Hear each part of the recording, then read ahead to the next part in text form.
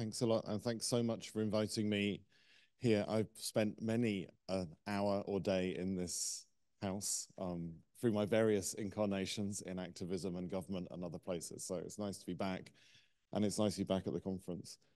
And my speech is there, which is quite reassuring.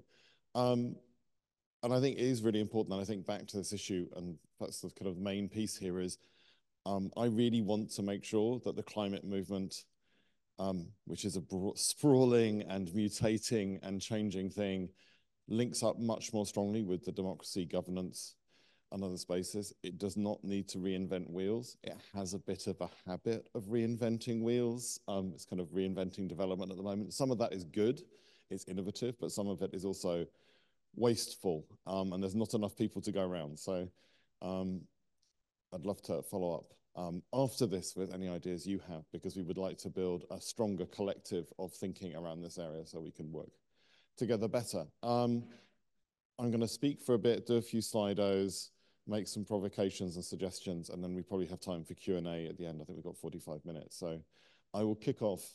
It's not very focused. Can someone, does it feel focused to you? It feels a bit blurry from where I'm in.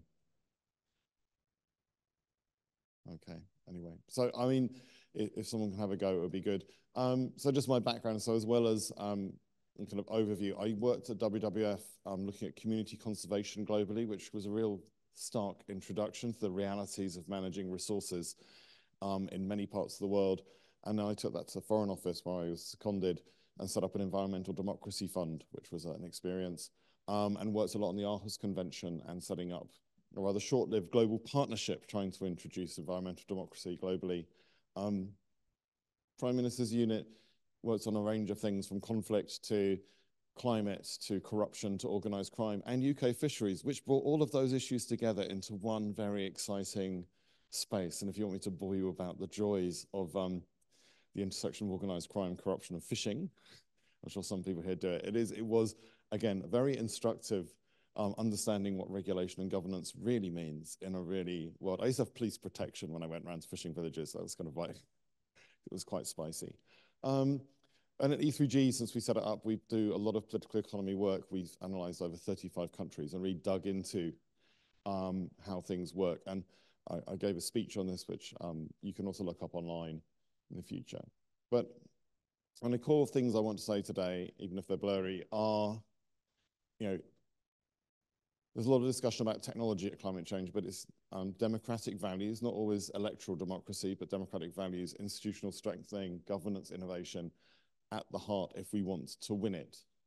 And we don't talk about enough. But we also don't talk about the threat of climate change to our democratic systems, which is actually why we set up E3G. It wasn't because we were trying to save the planet, we were trying to save the kind of thin grain of international law and national law from the turbulence you would get with uncontrolled climate change. Which means it's not enough to follow the science, which is a very common thing people in climate say, because science doesn't tell you how to rewire human decision-making. It gives you no guidance on that. In fact, sometimes it's positively unhelpful because it makes things sound like they're inevitable.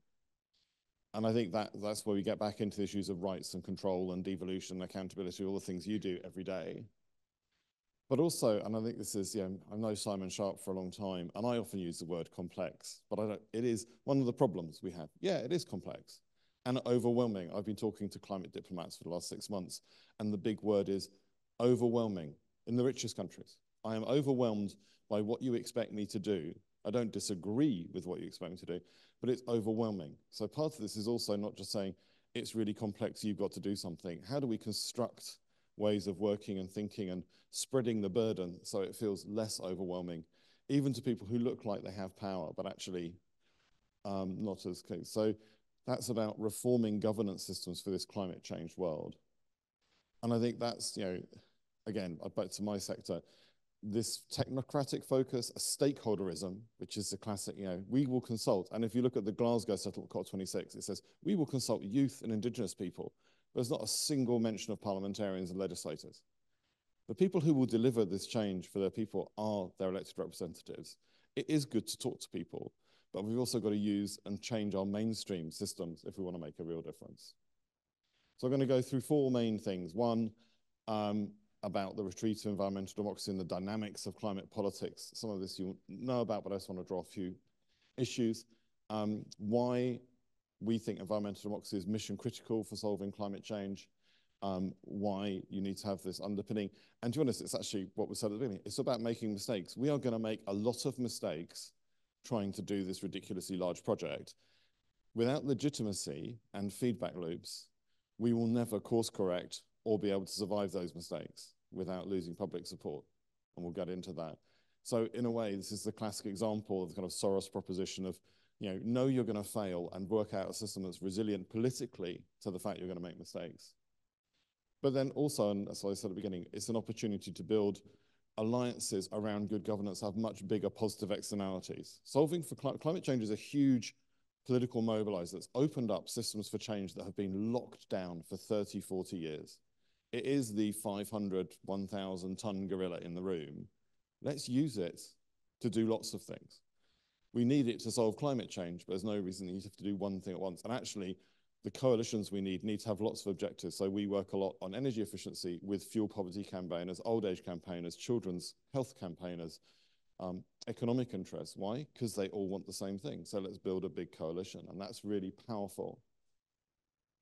But again, it's not just winning one-off battles, it's actually changing the fundamental systems. And so often I get told, what policies are you promoting? It's like, I don't do policy change. I do institutional change and structural change and cultural change, because if we're trying to change each policy one at a time, too slow. We need the systems to be much better at making policy decisions inside their own form. And again, that's part of our evolution as a movement. I'm sorry, the animation. So this is what most people think climate politics looks like. This is the opener for Kyoto, a new play at the Royal Shakespeare Company about the Kyoto climate negotiations in '97, which was my first climate conference. And this is meant to be Don Perlman, who was a cigar-smoking, and I don't know why he hasn't got a cigar-smoking Texan lobbyist funded by the petroleum industry who controlled the talks at Kyoto, working with the oil states. Don was a real character and a very not nice man. And it's very hard to find photos of him, because I was trying to find a real photo of him, but he has very little presence. And that's what people think. This is all owned by the fossil industry. It's all about the fossil industry, beating the fossil industry. And I spent my time doing lots of things to beat the fossil industry. So my first slide, I thought, is who do you think owns all the fossil? Is it transnational corporations with Don? Is it pension investment funds, which means you? Is it OECD rich country governments, or is it non-OECD country governments? Who actually has a stake in the climate changing economy? I found it. How it. I'm assured it's going to come up with the answer on the screen.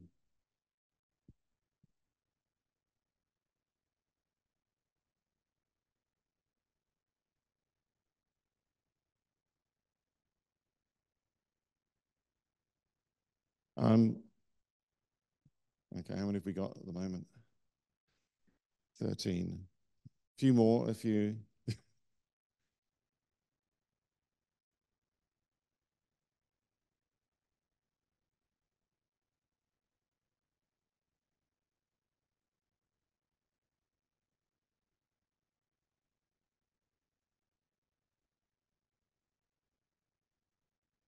Okay, that's quite represented. I think we settled down there. Pension investment funds, OECD country governments, non-OECD country governments, transnational corporations. You are around 75% wrong. In fact, pension investment funds, total exposure to global fossils around 1 trillion, which is around 7% of their exposure to global real estate, which is exposed to global climate change in quite a big way. So if we, can I go back to my slides and if it just works? Who does own the money? It's developing country governments by a long way, except for the US, which we'll come back to. Saudi, Kuwait, UAE, Iran, Iraq, Russia, Libya, in terms of oil, gas, Russia, Middle East, Iran, some of the stans. And this means it owns, as in they own it and they get all the profit. They tax the profit out. Lots of multinational companies do the pumping, do the exploration, and they earn decent money, depending on what they can negotiate. But fundamentally, the asset owners are a small group of mainly authoritarian, and this is not a coincidence, developing country governments. So when people say we want to get fossil out of the UN climate system, you can't, because those fossil owners sit at the table because it's the UN and their countries. So and that is just the reality, and it's not, So Don was important. Don was a big mover. But what he was really doing was organizing OPEC. OPEC doesn't need Don to organize them anymore. OPEC is quite capable of organizing itself against what it sees as an existential threat. So that's the reality of this. But the flip side and the good side of that is a lot of people aren't tied to the fossil economy. So the majority of the world's economy is not connected to those fossil reserves, and the majority of global investment and companies aren't. So in terms of building a coalition for change, we have a few people who will lose big in Saudi and elsewhere, but a lot of other people who are going to gain out of the transition, and that's good politics. The question is, how do we make that coalition work? And one of the themes of this will be, how's our tactics to move forward? Where are the emissions? So at the moment, this is a bit old, but I put it up anyway. Each blob's a country. Liberal democracies, this is around 2017, 31% of CO2. India, of course, can bounce around on these kind of tables, as you know, but basically, there's an awful lot of emissions not in open political systems, and the open political systems are going down. So if you look, this has been complicated over time, but basically, the advanced economies are reducing emissions. Unsurprisingly, developing countries are increasing emissions. And because of the alignment of the political systems, you end up with more and more emissions over time being in much more restricted spaces. And as the European election showed, the green wave, the school strikes, that kind of civic mobilization, which was really powerful in driving European action, is not available as a tactic in lots of other places. So as the focus of climate action is like 70 or 80% of clean investment has to be outside the OECD over the next 20 years, moves to places that are much harder to work in. We need to think much more imaginatively of how to do it. So there are tactics that have definitely worked in developed countries and more open economies, which may or may not work. But again, it requires us to think imaginatively and not think that there's some kind of magic youth movement that's going to come and save us globally. I have staff in India. I have staff not in China for very good reasons, though we work with China a lot. We have to be extraordinarily careful what we say on public spaces, just like many of you, about things like coal power stations, which you wouldn't think was politically sensitive, but I can tell you one of our main partners in Vietnam is in jail who works on coal power, and that is not one incident, that's one of many incidents we work with. Which comes to this, there's, environmental defenders are the most at danger, human rights activists. It is mainly associated with land rights issues, which will get much worse because land and water rights issues are the two things massively under stress in a climate changed world. But what it doesn't show is the much broader set of repressions around demonstration, around environmental activism everywhere. So it is a very restricted and very violent space and will only get worse. And so and this work gets very little support. When I was in the Foreign Office, I spent a lot of time, in fact, I met Global Witness first time, getting Global Witness out of jail in Southeast Asia, but I'd never heard of them when I was at WWF. Because they weren't, but getting them out of jail repeatedly was quite important for the Foreign Office. But there isn't a lot of, and that's one of the reasons we set up an Environmental Democracy Fund.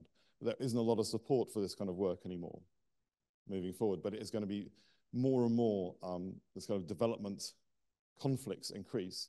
But then again, some of these are going to be over critical minerals mines to support EVs, because all of the critical minerals tend to sit in the most fragile frontier landscapes. So again, it's not just about evil them against good us. It's going to be, how do we balance the costs and benefits of the transition when we need to build really, really fast, and building really, really fast is hard when maintaining equity and permissions. And that's a dilemma we need to embrace, or it will embrace us.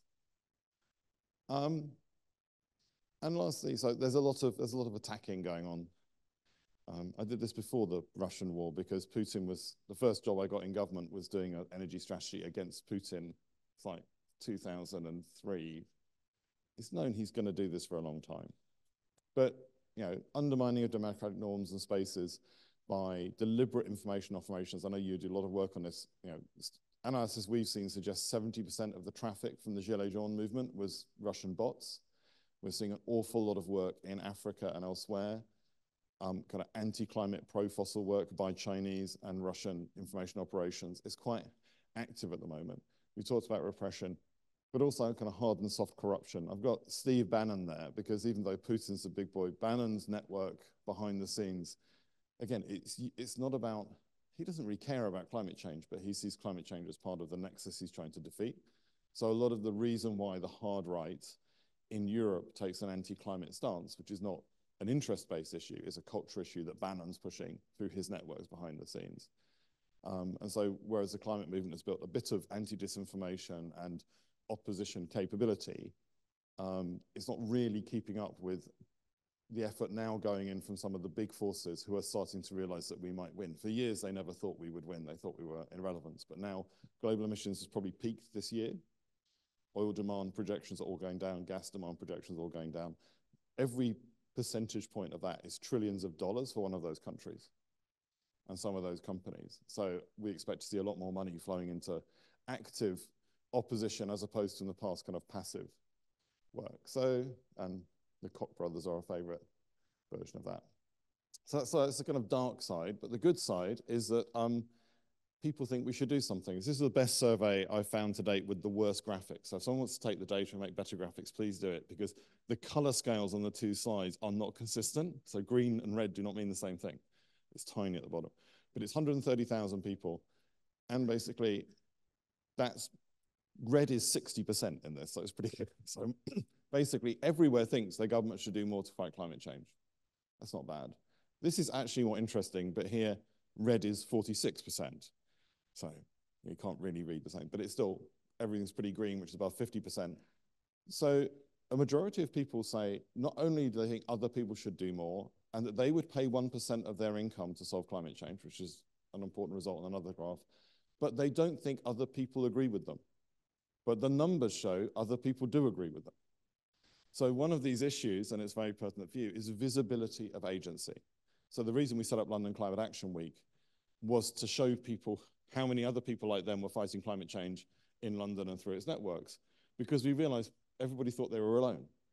So that issue of visibility to create power and agency is super important.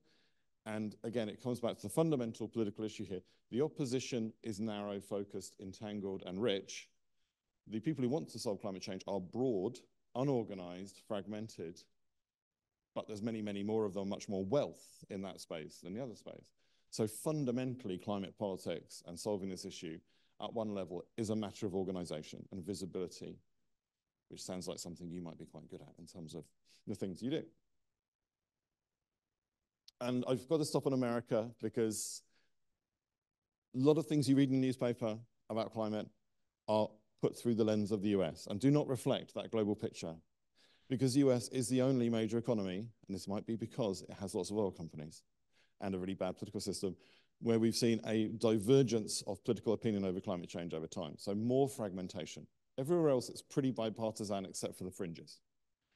But in the US, you've seen Democratic, Republican voters diverging on this issue. And it's probably the most divisive issue in the whole of the US beyond like gun control.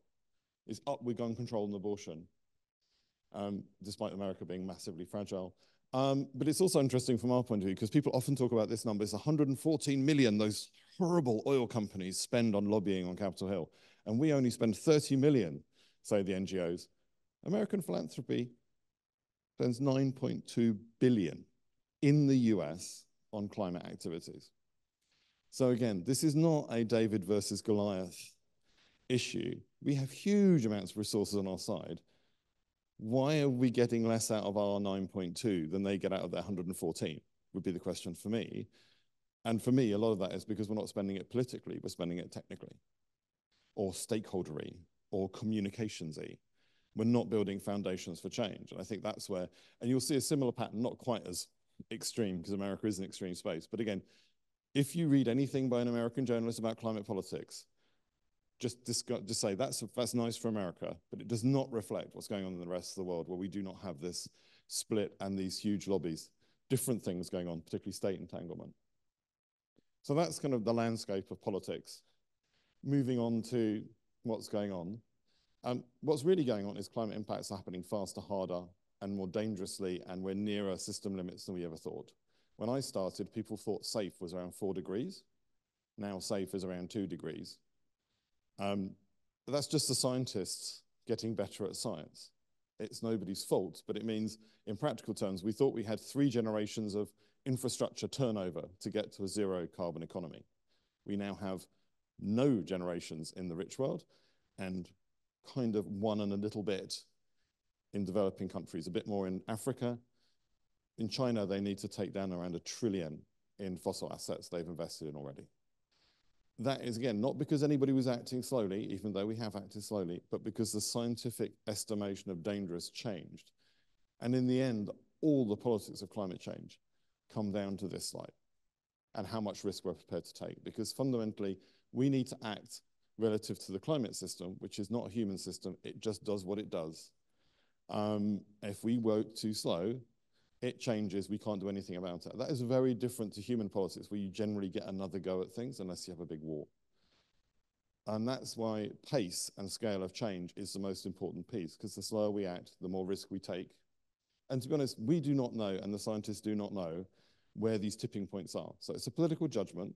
So the question is, who's making that political judgment, on what basis? And I can tell you, virtually no country has made that judgment at a kind of serious, we're going to resist the invasion of Ukraine by Russia type of level. I work a lot with national security councils around the world. And the Chinese at the moment are kind of thinking 2.5 degrees might work for them because they've got so much coal. So there is a real, and I had this conversation with Chinese decision makers. So this is one of the big issues.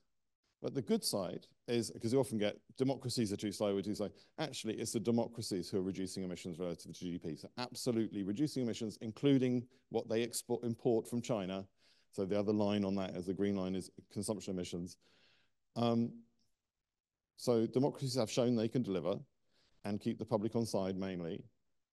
China now has per capita emissions higher than the EU, despite being much poorer. Will meet historically emissions 2 years' time. But also it's the world's fastest renewables sector. And that's the China paradox.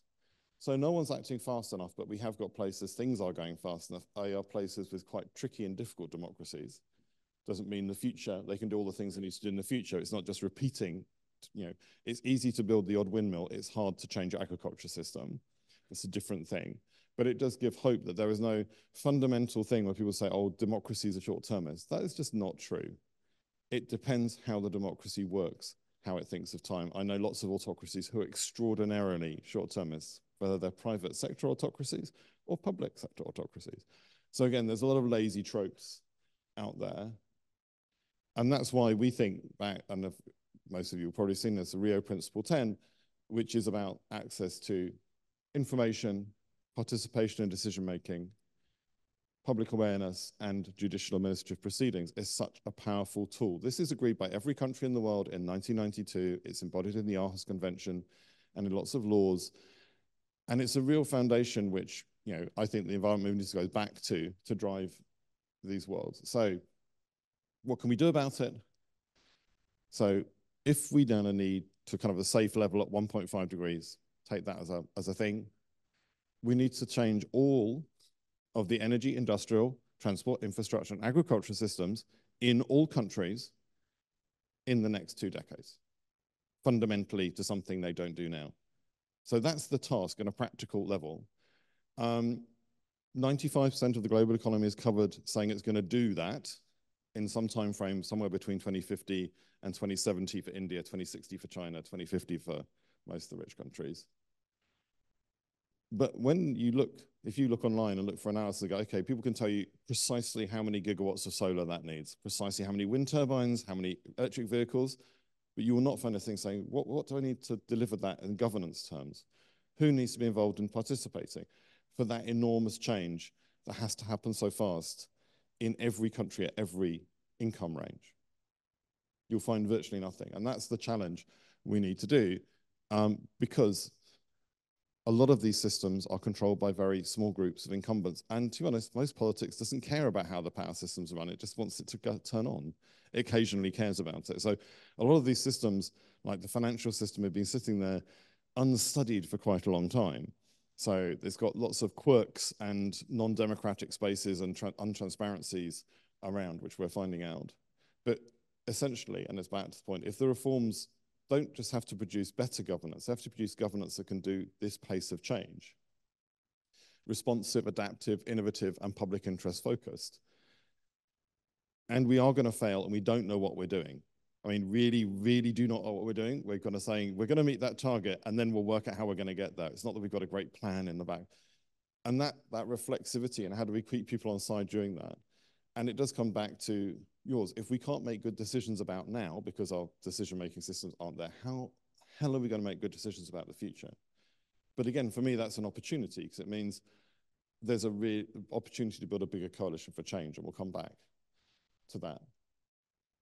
And it is more about building than blocking. And this is, I started my life in the environment movement when we were playing, most of our time was stopping stuff. Stop cutting down that forest, stop depleting that fishery, stop doing that mangrove. That is not the task. There is still blocking to do. We've got to the point where 5 years ago, there were around 250 coal power stations we built globally. Now outside China, there's virtually none. Global campaign, bottom up, grassroots, very dangerous, really successful.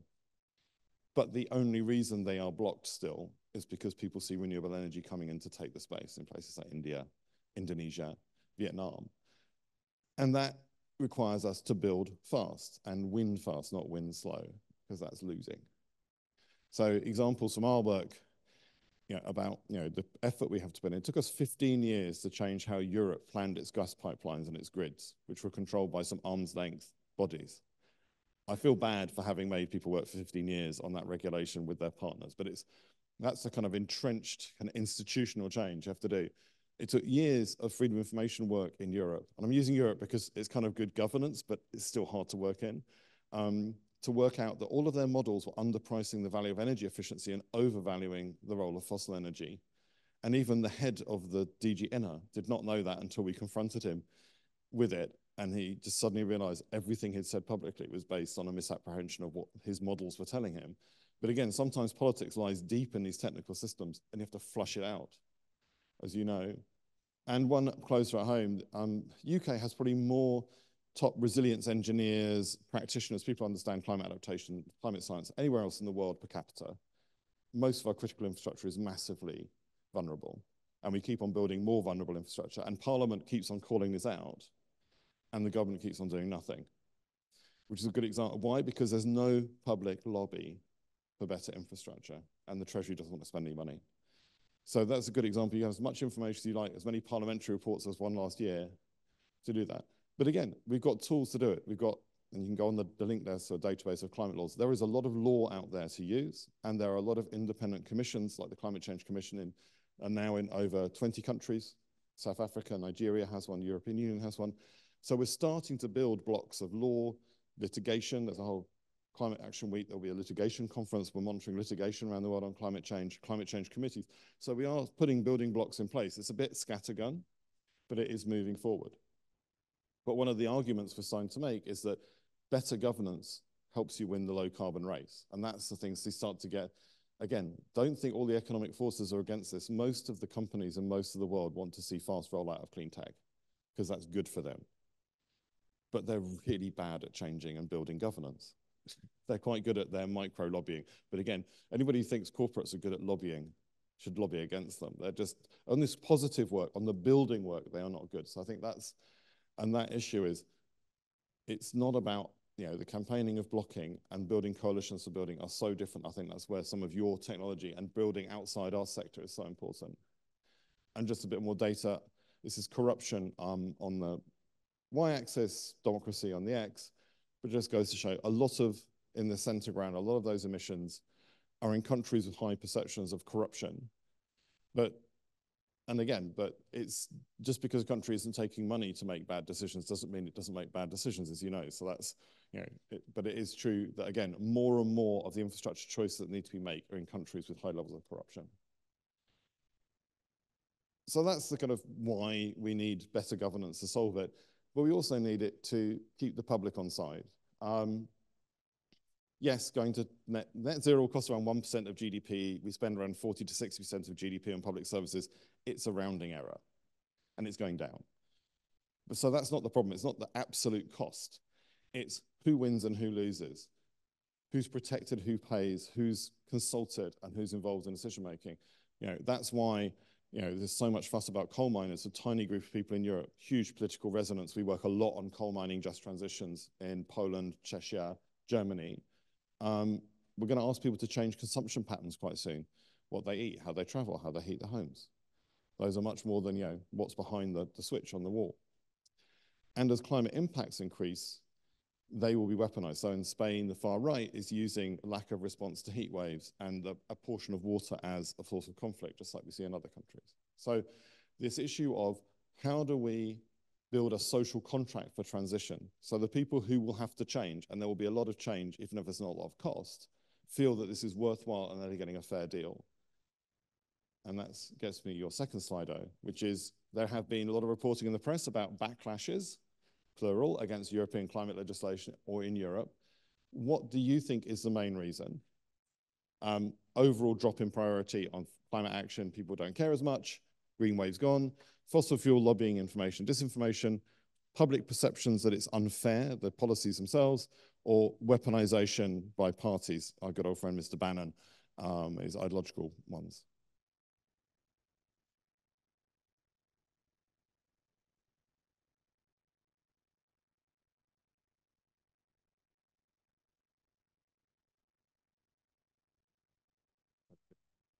Such a good audience at Slido. So fast. Usually it's a kind of the general kerfuffle to find one's phone. 35. That's interesting. This time, I would say you're virtually 75% right. The main thing is it's really not general care about climate action. In all of these cases, it's much more specific. And people tend to judge the policy based on its immediate costs and benefits and how they perceive them, rather than the overall. And this is, we're learning, we're doing currently a playbook on backlash because we're learning this at the time. But at the moment, on particularly, so the mixture of, in Germany, their heat pump rollout was a really bad policy run by a guy I've known for long years. And you should talk to his party colleagues about what they think of him. But it was super weaponized by other people. And that weaponization of mistakes is the thing I worry about most, and the ideology behind that. On the Dutch nature laws, there was a lot of big meat behind that. And so there are fossil fuel disinformation campaigns, but generally, like in the UK, they tried to push hydrogen, so we kept boilers. They slowed things down when they've had a receptive government audience, but they've generally failed in terms, but the political parties, the ideological cultural war space is much more enduring and worrying, because if politicians see an advantage in pushing something, especially if the policy is not very good, and lots of policies aren't very good, we're moving forward. So but again, that's in our gift in a way, because that means we can design policies that aren't so vulnerable and build that social contract and build across parties and make parties not see the value. So one of the big fights, can you take that down? One of the big fights in the European elections was to stop the European People's Party, which is a conservative bloc, centre-right bloc, tacking towards an anti-green position, which some of their leadership wanted to do, and undermining van der Leyen. And that was a very successful campaign in which our Prime Minister of the UK played a really good part, because when he trashed net zero and got no bounce in the poll, we went around to every politician in Europe going, look what Rishi did. It didn't work. So there's a lot of politicians looking at other politicians going, oh, can I play this game? And so again, you'll see a lot of spin around the European elections trying to win that battle. I'm actually going to go through that because we have more time. So the last one is on resilience. So you'd think people care about climate risk. This is a set of countries which we did deep political mapping in, and the blobs are different types of interests, so energy, technology. The green ones are how much objectively they are at risk. So Philippines is very high at risk, UK less at risk. And the depth of color is how mature their debate is about that issue. So Brazil, climate change, massive issue in terms of risk, very little public debate. Same in Italy, Vietnam, Germany. These are countries where we are vulnerable should be a large part of the politics, but it's not on the table. And the Slido, I'd have asked you who's well protected. Well, Bangladesh and Barbados are much more prepared than either the UK or Germany or the US or Pakistan. it's not, governance is important. People often say, oh, we haven't got the wealth to be well governed. Well, actually, a lot of this stuff is not expensive. It's just good organization. And a lot of rich countries are very vulnerable because there's no right to compensation. So in this country, the policy, as I found out when I did fisheries policy and tried to compensate fishermen, I was told by the Treasury, compensation for climate damage is not allowed. Not even discouraged, not allowed, unless you're very rich and you can lobby really hard. And that's true in virtually every country, that there is no loss and damage right for people. So that's a pretty rough social contract. You know, you do nothing about it, you lose all your asset value in your field or your fish or whatever, and you get no money. There's no transparency of climate risk data in lots of places, sometimes for national security reasons, sometimes it's really hard to get. You try finding out how at risk you are beyond flood, which they do a good job on in this country. It's very hard. And climate impacted groups don't organize, and there's no one to talk in government. So there's a big latent force there, but how is that organized to actually change the outcome? And that's a really good example of where actually technology and digital tools could do a lot, because how much risk do I face is a question that's really hard to ask, because that's what you need if you're going to start to organize. Because in the end, you need to balance that, the fossil side and the non-fossil side. And then I'll finish here. We talked about this now. So that's why all of those reasons the climate community needs to be better at governance. But again, those huge majorities that want climate action are now huge majorities that want better governance. How do we tame that latent support and turn it into support for better rewiring of the system so we can make better choices? And I think that's a huge opportunity because, and this is just my personal experience, you say to someone in a country, there's corruption or there's kind of, dodgy deals, things are going to cost large infrastructure 10 to 15% more. And they're kind of going, well, that's just how the world is. You say we're going to build the wrong city, the wrong energy system, which you're going to have to take down and rebuild, which is what happens with climate if you build the wrong things. They're a lot more upset. So there's a narrative to be built, a set of evidence to be built about why just allowing kind of incompetence to carry on as a normality is not good enough. I don't think we've made that case. And that's why we keep on building the wrong things. And that, which means it's particularly on the resilience side. I think it's easier on the mitigation and reducing emissions side, it's more visible and there's more of an architecture. But on the resilience side, which is the reality we're all going to live with for the next 1,000 years, it's not going away. We reduce emissions to zero. We will still have a very climate change world. It'll take 300 to 500 years for that to come down, maybe more. And a good example of it is finance. In finance, we have already got a position where it's mandatory to release your environment risks. It's mandatory in this country soon to have transition plans for each firm. You have taxonomies that mean you can't be greenwashed when you buy a green product. There's been more change in the financial system in the last 10 years due to climate change than there has been due to the financial crisis. And that's why the American financial system is pushing back against it so strong, if you might see that in the newspapers. So there's, as we drive change to solve climate change, it's huge. We both need to, and there's huge opportunities to make change. And I'll leave this out. So there's a few ideas which we're playing with on things like super committees for infrastructure, in putting the principles of environmental democracy into all of the target processes the UN is now mandating, independent oversights. One of the ones I like is a legal right to know your risk, which I think would be very powerful. So people can say, I have a right to know what I am being exposed to, both by what's happening in the climate, but also how little I'm being protected by my government, because that would set up that dynamic. So I hope that's been a good mixture of pessimism and optimism. People have been accusing me of being optimistic recently in terms of outcomes. I am quite optimistic because I've seen 30 years of change, but the next stage of climate is going to be harder in terms of having to drive these deep changes in governance and choice in much larger number of countries, a much deeper set of places we worked in the past. But again, as I say, I think that's an enormous opportunity for us to work in different coalitions. So thanks very much, and some Q&A, I think.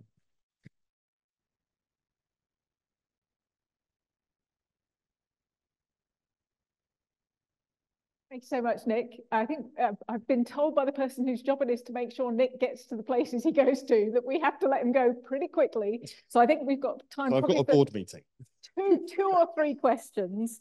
The top one coming in on Slido so far is maybe a follow-up from your final slide. So what do you think is the most impactful change that TICTeC can help with at this point?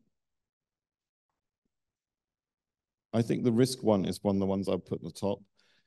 I also think if we could, and in a sense, something that you're trying to do at the moment, is tracking promises and changes made at the local level. I am also an advisor to Sadiq Khan. I'm a part of his Sustainable Development Commission. He has said London should be net zero by 2030. Nothing is happening to do that. And it makes me significantly upset. But how would you find as a Londoner that out? Because London's got such a crazy governance system. So I think create those spaces where I'm all for politicians being ambitious, but they need to deliver. Because if we don't deliver, cynicism will set in, apathy will set in. And that's what's going to kill us. What's going to kill us is back to what you said is that. So I think TICTeC kind of providing the tools where people can kind of keep on keeping on in the politics of delivery, which is very different to the politics of target making, because you can do marches and that's all fun. The grinding process of delivery is much harder, and that's where TICTeC could be super important. Perfect. Next question, isn't it a bit hypocritical to shift the blame on developing or authoritarian countries when all they're doing is feeding the demands of greedy Western economies? There is only facts, not blame in this game. Everybody has used carbon, everybody's using carbon. There are lots of responsibilities we have to help all of the countries who suffer from climate change to move on, and also to help countries, poorest countries in the world, spend so much money on oil imports, kills their economies. Moving them to cleaner energy is just the best development choice, but it's really hard for them to get investment. So that's a lot of what we work on, is trying to essentially make the new economy fairer, because the old economy has so much unfairness baked into it. But I'm not going to apologize for pointing at authoritarian countries who I know are undermining and trying to lock up my friends in other places, activists. And that's where there is, luckily, they'll hate each other so much. They find it hard to form a rogues alliance. That's my biggest worry about Trump too, is he might actually put some structure. He tried in Trump 1 to put structure on oil producing nations to break apart the UN process and attack activists everywhere. So I think this will come a little bit to choosing sides, not based on how much carbon people have done, because as I say, consumers and producers, it's not a blame game, but more on what they're doing to move to the new world. And are they prepared to participate, or are they pushing back? Next one, I think, is going to be a really quick one. Are you happy to share the slides afterwards? No, slides definitely. Someone says, who's really profiting off the industry?